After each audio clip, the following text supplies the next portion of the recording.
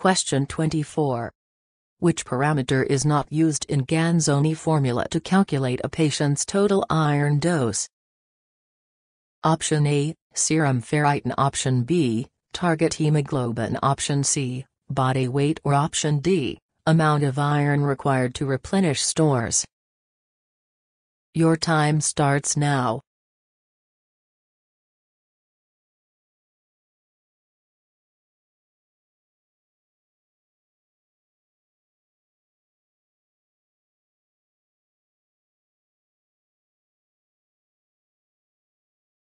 Time up.